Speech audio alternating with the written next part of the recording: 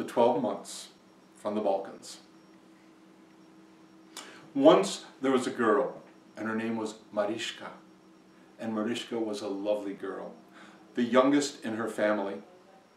And her family consisted of her stepmother and her stepsister.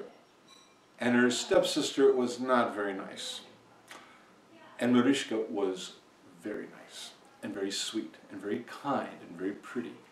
And when they got to be young women, and young men would come courting her older stepsister, they'd take one look at Mariška and forget about her stepsister. And the stepmother and the stepsister were very cruel to her. They made her do all the housework, and she had to do all the work around the farm. But Mariška was so good that she never complained. But they knew now that the girls were older, that if they didn't get rid of Mariška, her older stepsister would never marry. So the two women made a plan.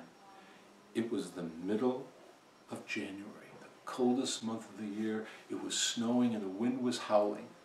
And the stepsister came out right after breakfast and said, "Mariška, you know what I want?" "Well, what's that, stepsister?" "I want you to go out in the woods and find some lilacs for me. I want to braid them into a crown for my hair and a ring around my neck, so when I go to church on Sunday, I'll have them." And Mariška said, "Sister, it's the middle of the winter. There are no lilacs anywhere." She said, "You go find me some." She says, "There aren't any." And the stepmother hit her on the back of the head and said, "You do what your sister tells you. Now you get out there and you find some." And they shoved her out the door. All she had on was her skirt, her blouse, and a shawl. And it was freezing and she was so cold. And she started walking through the fields and then into the woods. There were no lilacs. The snow was a foot deep. And then in the distance she saw fire. She thought, "Oh, maybe I can warm myself there." And when she got close, she saw that the fire was surrounded by 12 stone chairs. In the first chair, there was a large, strong, older man with a big white beard and long white hair. And even though he was older, you could still tell it, he was still powerful. And in his hand, he held a wand. And next to him was another older man, and then an older woman, and then a middle-aged man, and a middle-aged woman, and a middle-aged woman, and then slightly younger, till it came to the last of the 12, and those three were very young. And Mariška realized she was staring at the 12 months of the year. This was where they held court. And the king was January. And she bowed in front of January, and she said, "May I warm my hands by the fire?" And January nodded. And she warmed her hands by the fire, and all of a sudden the great January spoke and said, "What are you doing out here in the cold, girl? You should be home where it's warm." "I've been sent out to find lilacs, to braid into a wreath for my sister's hair, and for a necklace around her neck." "Lilacs? There are no lilacs. This is January. This is my month." She said, "If I don't find them, they will beat me when I get home." And January's eyes got very dark. And he turned to one of the younger women on his right and said, "April, come here." And the young woman walked over, the month of April, and he handed her his wand, and when he did, all the snow disappeared, and the leaves started to come out on the trees, and there were lilacs everywhere, and he said, "Take as many as you can carry." And Mariška filled up her apron with lilacs, and she bowed and thanked him and ran home. And he took his wand back, and the snow and the ice filled the air. When she got home, her stepmother and stepsister saw the lilacs and said, "Where did you find these?" "There were some left in the woods." "Oh, they made braids for her sister to wear around her neck and in her hair."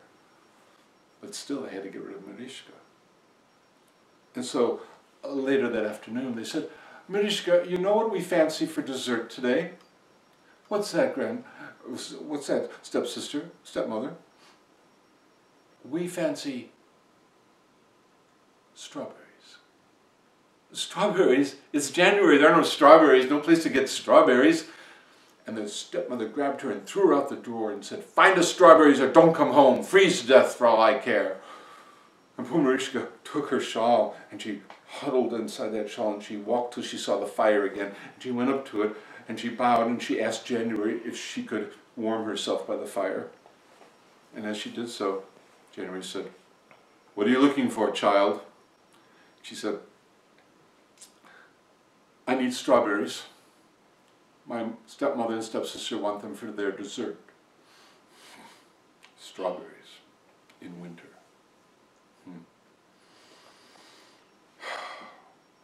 He turned and said, "June, come here." And June, a middle-aged man, walked towards him, and he handed June his wand. And the snow and the ice disappeared, and the leaves came out of the tree, and the sun came out full and bright, and there were strawberries all over the ground. And she picked an apronful, and she thanked January, and she thanked June, and she ran back home. And January took his wand back. And so she got home, and she showed the strawberries, and they ate them up, and they didn't give her one. But late that night, the stepmother and the stepsister said, "Mariska, we would like some apples." And Mariska knew better to say anything. She just grabbed her shawl and she walked out the door. There was no arguing with these two.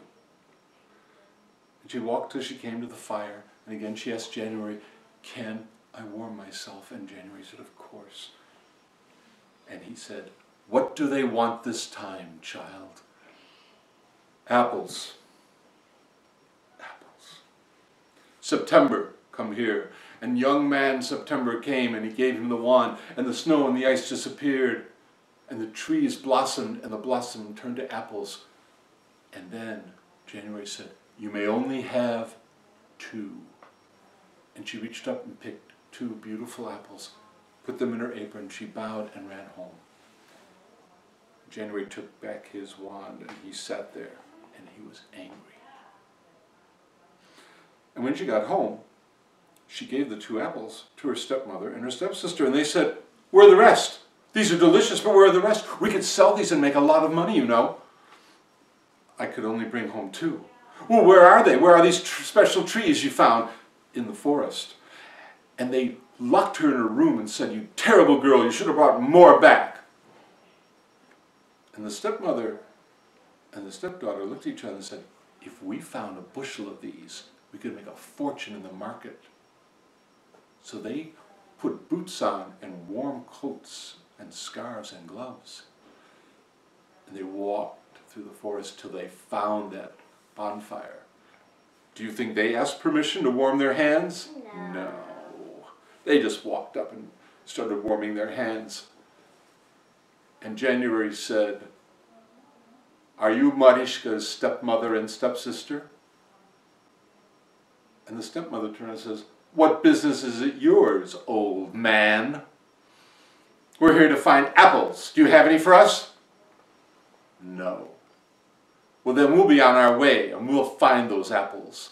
And they started walking away, but January gripped his wand tighter and tighter and tighter. And the cold was unbearable, and the wind blew, and soon there were 2 statues of ice in the forest. The stepmother and the stepsister never came back to the farm. Mariska made her way out the window and through the front door again. She inherited the farm. Some people say she married a young man in the village, and they were successful farmers. Others say she ran the farm herself, and she was a successful farmer.